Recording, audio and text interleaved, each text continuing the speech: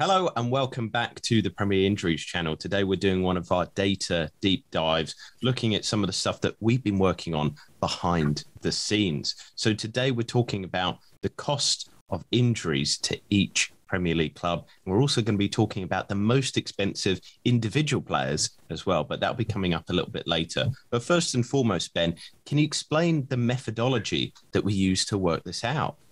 Yeah, so for context, we classify injuries as those which result in a player missing at least one Premier League game in this instance. And then we break down that the term of the absence into days, and then we calculate that against a daily salary rate.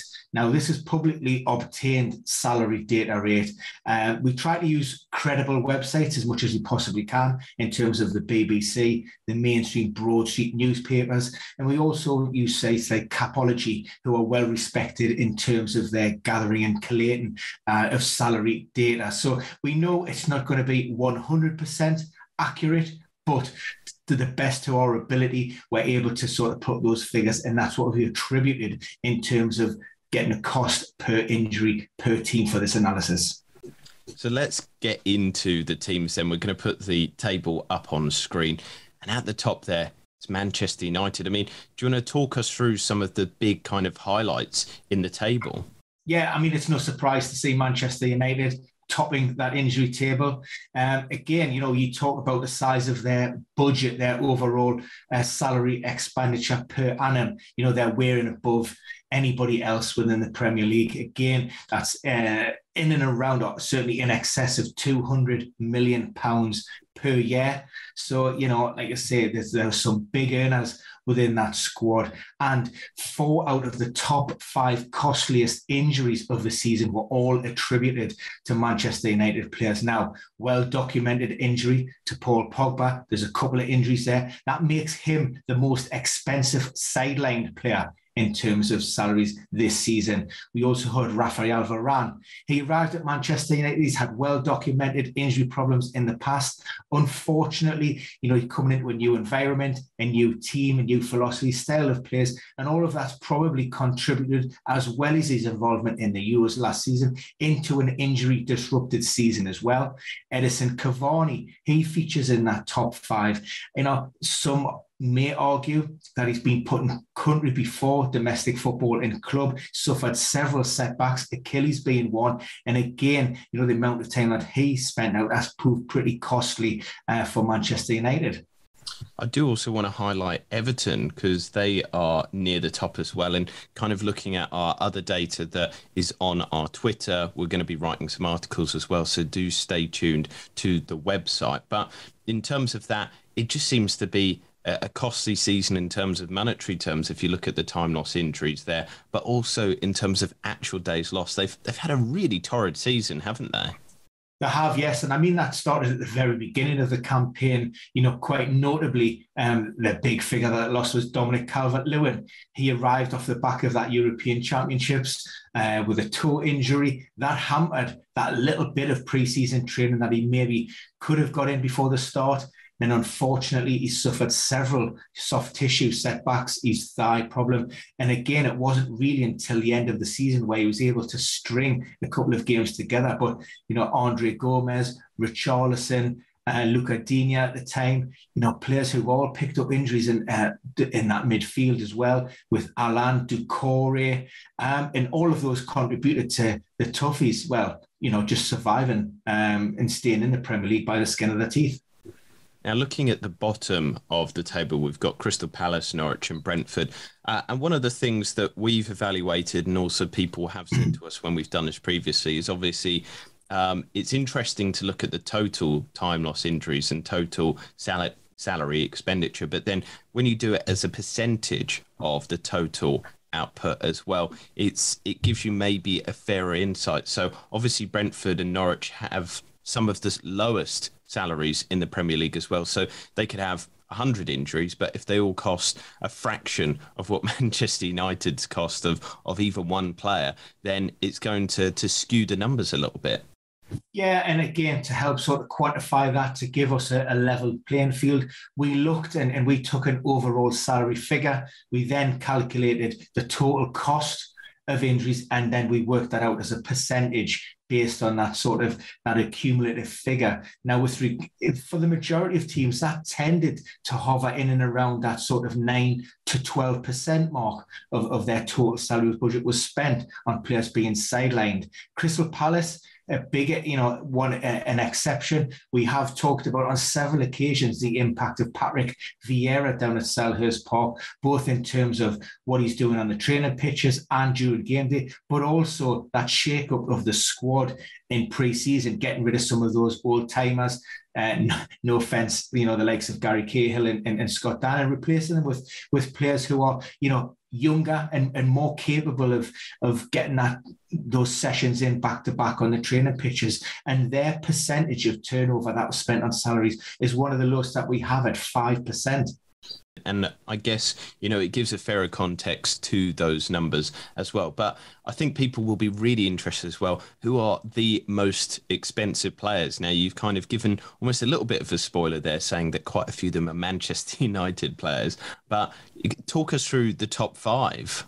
Yeah, so single injury, comes as no surprise. Ben Chilwell suffered that setback in the Champions League. That was a ruptured ACL. And there was initial delay with regards to what would happen. There was hope that maybe he didn't have to have surgery, but unfortunately that operation put him out practically for the last game, the end of the season, although he did make a 5-minute cameo in game week 38. So that injury came in at around 5 million. Like I say, that's based purely on salary. There's a lot of other figures to add in and around that.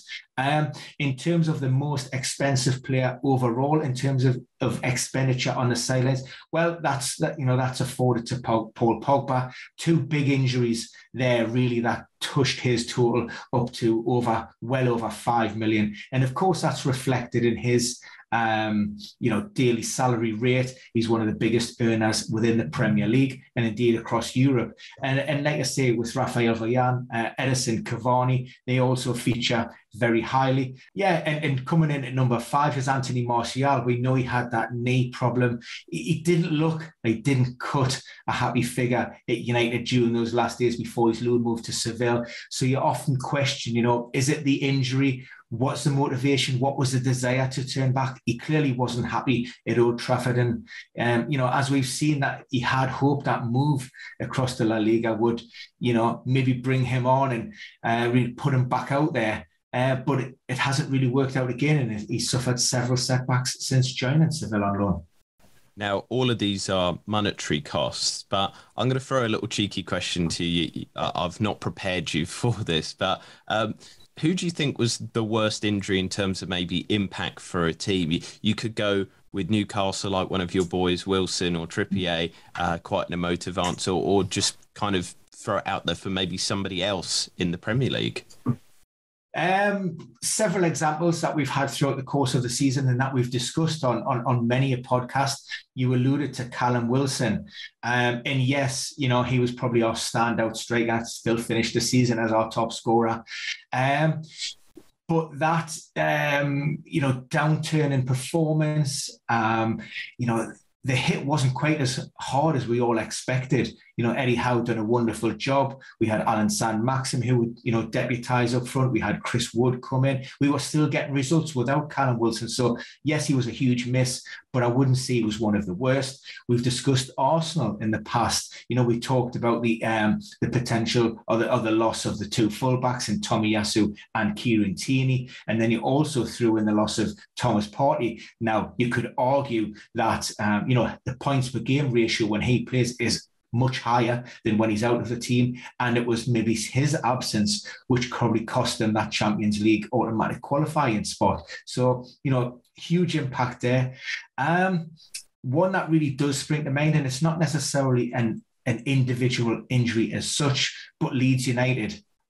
We've just recently heard from Marcelo Bielsa, and he sort of pinpoints the fact that he got that he was sacked based purely on injuries.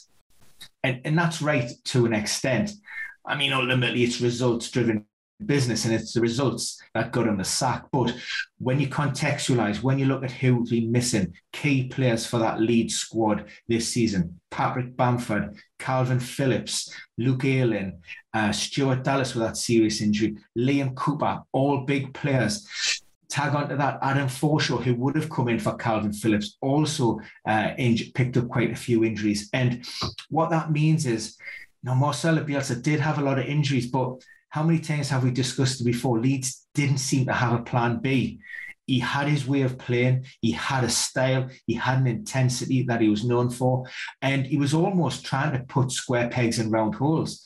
Regardless of the personnel that he had available at his disposal, he would still go out and play the same way. And it was those players who were coming in that were maybe required to play a higher intensity game that they're used to, or they're maybe required to play out of position with different demands on the body, which were causing these other injury setbacks. And it was a vicious cycle where Leeds couldn't keep a real solid nucleus of players available. And ultimately, it almost cost them their top flight status. Really good insight there. And this is why I asked you that question, because it's not always the money that counts or things like that. Sometimes a footballing loss is much more important than a monetary loss. But that is the end of our deep dive analysis on that issue. As always, please do hit that subscribe button. We've got so much more content coming through the summer. And as always, you can ask us questions below if you've got any injury related queries. But for now, going to wish you the best of luck, the best of health, and we will see you again very soon.